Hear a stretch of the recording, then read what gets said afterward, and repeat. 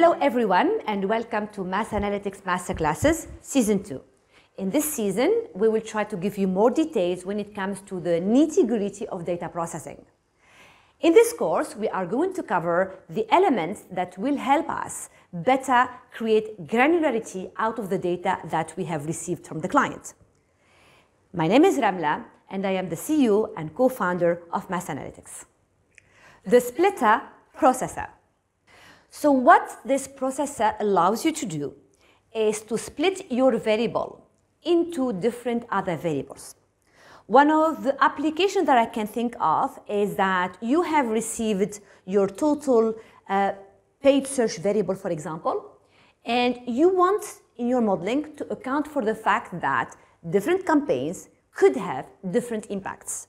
So what you could potentially do is use the splitter processor in order to split your total variables into separate campaigns, so you can allocate a different coefficient later on in the modeling stage for each campaign. So you can go back to your client and say that campaign 1, for example, was much more effective than campaign 2 or campaign 3 because it had bigger coefficient on your equation than the other campaigns.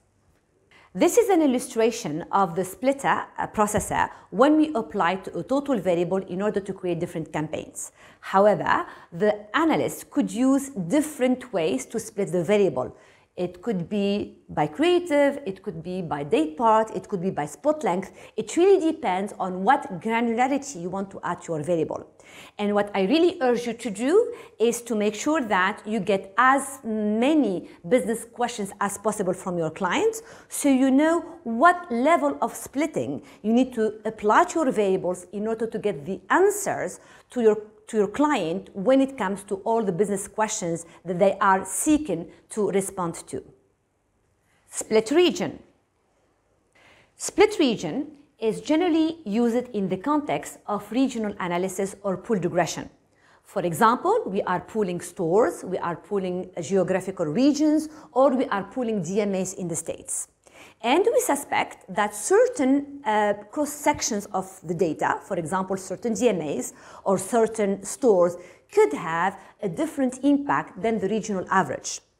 In that context, what you would need to do is to apply the split processor or the split by region processor in order to allow certain regions or certain DMAs to have different coefficient than the regional average. When we use the split region processor, what technically happens is that we create an additional variable.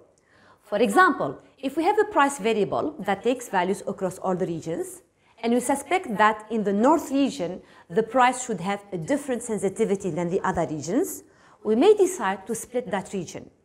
So this means that we'll be creating another variable that will have prices, values for the North region, and will have zeros for all the other regions.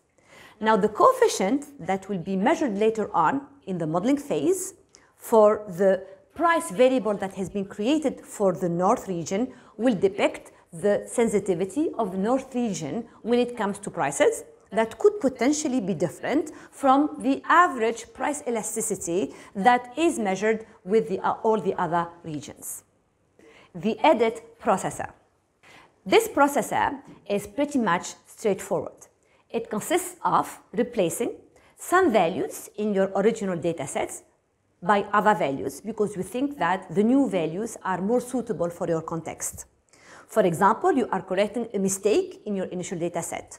Or, for example, you have created a seasonal variable, and when you graph that seasonal variable, you may think that for specific periods we have very extreme values and we want to edit them. In that context, you will use the edit processor in order to change the values of those variables.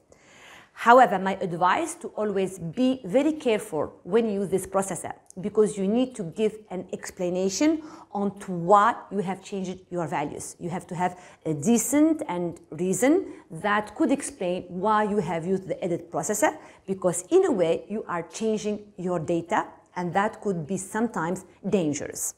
For example, we graph sales data against the Christmas seasonality. And when we did that, we realized that in one of the years, we are missing Christmas. So that's why we need to edit back the data in order to make sure that we account for Christmas period during the last year of analysis. And that's where we would be using the edit processor. But we know that we have an explanation. We are doing this because we know that Christmas actually happens every single year. And in the original data set, it was missing. And we are now editing the original data set in order to make it more accurate and closer to reality.